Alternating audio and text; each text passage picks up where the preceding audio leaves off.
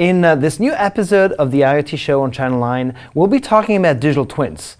We just announced a new PaaS service called Azure Digital Twins, and Dan Escapa is with me to tell you all about what it is and what we're offering.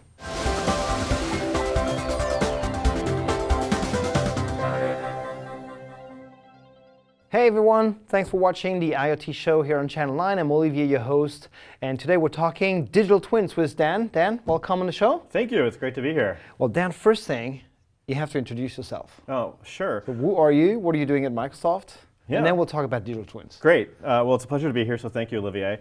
My name is Daniel Escapa. I'm a program manager on the Azure IoT team. I've been at Microsoft for 13 years, but just joined the IoT team about a year ago and super excited about it. Been working on Azure Digital Twins, bit of a skunkworks thing, and we just unveiled it at Ignite in September of 2018. Cool.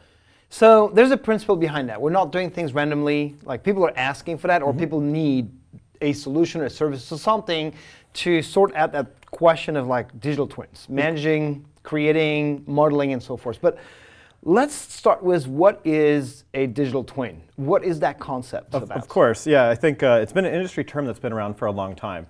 Even back in the day, NASA had physical twins. You know, you actually had a copy of the Apollo spaceship on Earth and they could debug issues. But more and more with software, how do we actually have a digital twin or representation in software? Okay. So a lot of IoT solutions, they were very device-centric, and we had a bunch of great stuff to figure out how to communicate with devices, manage them. But the next level, a lot of customers had to organize those devices in the spatial relationship of the real world. What are the relationships between devices? How is this one sensor different for the space it's in? So a lot of customers have this next generation of IoT where they need to model the world of those devices, and that's the digital twin that we have with Azure Digital Twins. Okay, so model a device in context, basically, right? That device exists because there is like building around it, other devices, there's people as well. Exactly, yes. Right? A lot of digital twins don't take account for that. So if you think about a building, if you want to do the heating and cooling, the people are a key part of it. It's not just the devices and the thermostat, but it's their motion. Are people walking around? What are other indicators? Are you telling me that now when I'm going to hit on the thermostat in my open space to change temperature, it's going to actually change something? That's what we're trying to get with a lot of our customer solutions. Looking forward to that. So that's the concept, digital twins, and we are addressing it. We did these announcements at Ignite. What exactly did we announce there? Yeah, so we announced a new platform. It's a new PaaS offering that we have in Azure. Okay. It's Azure Digital Twins. It's a set of APIs and a way to model the physical world and have those relationships. So you have a graph of people, places, and devices. Okay. And then as you have all those devices and spaces, they can be totally customized. So for us, we started with some commercial buildings, because that's where we work and we understand. But we've been working with customers for factories, for stadiums, and for larger projects. So the whole graph is changeable. You can change the types of devices, the sensors, a temperature, if it's inside of a refrigerator versus if it's outdoor. All of those things can be fully customized. And we have these twin object models, so you can customize it fully for whatever solution you may have. Additionally, we had a lot of customers where data comes in off the wire, but you want to transform it to what is the computed value. Not just motion equals true in the room, but this room is occupied. So how do we help convert those things into your business intelligence in your own application? And finally, a lot of our customers are building solutions for others. As a platform offering, we're looking to help others build their own SaaS offers. We want to be a platform layer. We don't want to compete in these spaces. We want to be the underlying layer to enable others to sell. Therefore, we have a full multi-tenancy model where you can sell to customer A, B, and C, and the data is segregated, and the information and permissions are all part of that. Okay, makes sense. And I suppose because of the nature of that you can actually compose, you can actually grow. Once your model has been created, it's going to evolve, right? Because the space building, for example, is going to change. It's going to evolve. You're going to change the HVAC system. You're going to change the location of this or that. People are moving around as well. Exactly. Right, so you're going to have that evolution is fully supported by the platform itself. Yes, a lot of customers had to do their own, and they did it for one application or one customer. But then another customer came along with a different domain, and they had to totally rework their solution. With Azure Digital Twins, we have a way for you to be able to customize it and morph it for as you handle different types of customers. Or even in a building, it might be the factory floor, but then you have the heating and cooling, and then you have an energy grid. All of that can be used by the same system. Makes sense. So that's becoming a bit more concrete for me right now. But one question I have for you is, how does it fit in the context of Azure IoT next to the other services, leveraging them? Exactly. Where does it fit? Do you have like a diagram or something to show us? I do, yeah. So, well, I knew you had because we were ready. No, that's a great question. I mean, we really leverage a lot of the power of IoT Hub. IoT Hub is a core way that we have to talk to devices, manage them, and that's all there. With Azure Digital Twins, we build on top the ability to have the graph and the relationships, a permissions model, and it's fully APIs and flexible to do everything therein. Additionally, with the Azure Digital Twins, we can have multiple hubs. So if you have many customers or different geographic locations, you can actually spin up different hubs to segregate the data either regionally or based on certain customer information. So if we think about the normal portfolio of our offering, you have devices on the edge. Some of them talk directly to the cloud. Some of them talk to Azure Digital Twins and IoT Hub. Some of them will go through our edge modules and our gateways. So how do you convert the information? Maybe you have a camera. You don't want to send the video to the cloud. You just want to count the number of people and send number 2 to the cloud, both from privacy and from a bandwidth constraint. So we have a bunch of edge modules to connect to the devices. All that comes up to the cloud. It all works through IoT Hub. And then the Azure Digital Twins graph helps organize all that information, transform it, and I'll talk about how you actually can get the sensor values off the wire and convert it to the proper mechanisms.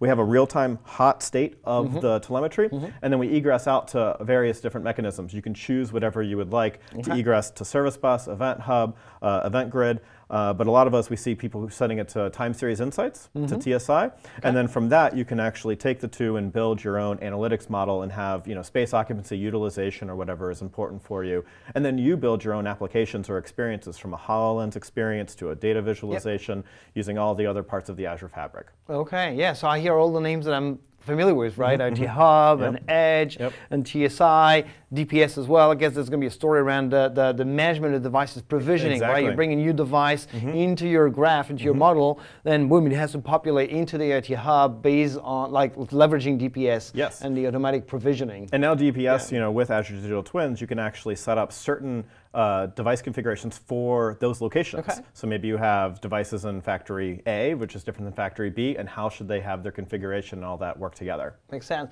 So talking about factory A and B, can you actually show us an example of what that graph would look like, and so that people get a better idea and have an image of that, have a picture of it, right? Yeah, no problem. The way that we have is our graph is like this. It's mainly 3 main components. The spaces, which are the blue objects there, the green objects, which are the sensors and devices, and finally user objects, which are optional that people can put in there.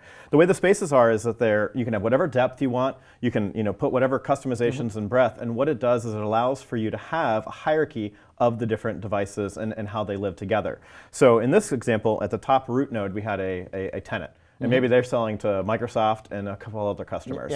So they can segregate the data. You can have all the different regions. But maybe you don't like the word venue. Maybe you prefer the word building, or you want to change it to edificio. You can do all of those things by fully customizing it right there in the graph, and it can change. Same with the devices, what the sensor means or what it's measuring. Is that temperature a refrigerator or an outdoor or indoor? You can make all those other adjustments that you need in the graph. There's some other good things that happen with the graph too, where maybe you ask, what's the physical address of this desk? Well, this desk doesn't have one, but if you keep going up to the parent building, you'll find the postal address. Conversely, if you say that this desk is occupied, you can bubble up that this room is occupied, and then that floor is occupied. So you can actually do types of analytics with the graph. On that same graph, you can have full permissioning on it. So maybe I only have access to our building, but I don't have access to the other buildings. And if you're selling to multiple customers, you could fully segregate customer A from customer B and have permissions in there. But maybe for your own organization, they have access to the various parts. So a full RBAC, role-based access control for the whole hierarchy. And the final thing that I think is really, really powerful with this is we talked about sensor values. I mentioned the temperature and the sensor values. A lot of customers, the data, it says motion equals true or activity is fired, but really what matters is the room is occupied. And what we do is we have a compute engine that lets you take the data and conform it to your own business logic. Maybe you have 2 motion detectors. You would OR function them. On a temperature in a room like this, you might average them. But in that refrigerator example, you might take the max value. And you can even have properties or thresholds on it in the graph itself, the metadata in the graph. So then you can actually grab the data out, and you can see as the thresholds met, send out an event, send out a notification, and you can have your own logic app or dynamics or something else pick that up and perform your own business workflow.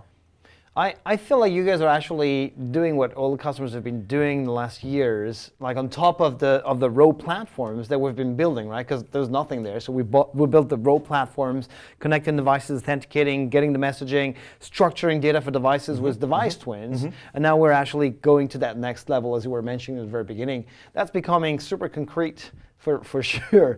And one more thing is, customers have been doing that, right? So the question I have for you is how are we going to work with them for importing whatever model they have? You know, they have a way of modeling their own digital twins today. We're working with partners on that. We've not invented all of that like from scratch. So is there going to be a path for these customers to bridge their actual world of digital twins into the Azure Digital Twin world? Yes, we've been really fortunate to have a lot of private preview customers. We've had over 20 private preview customers who've been using Azure Digital Twins. And we've seen a variety of patterns emerge. Some people have an existing ERP or dynamic system where they feed this in. Some folks talk to a BIM, it's like a building information management system. So they query all that and they can help populate the graph.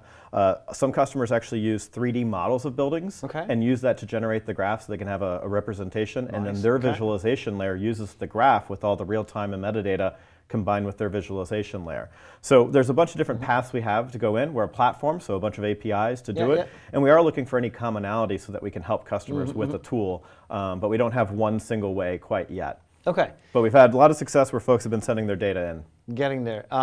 That's awesome. Thanks, Dan. I think next time we're going to have like actual demos. Yes. Right? We're going to have you back. We're going to show demos of all these various bits and pieces because we hopefully tease people there and they will want more. So we'll give them more, right? Our pleasure. Awesome. Thanks, Dan, for coming. Thanks for watching, and don't forget to subscribe for the show.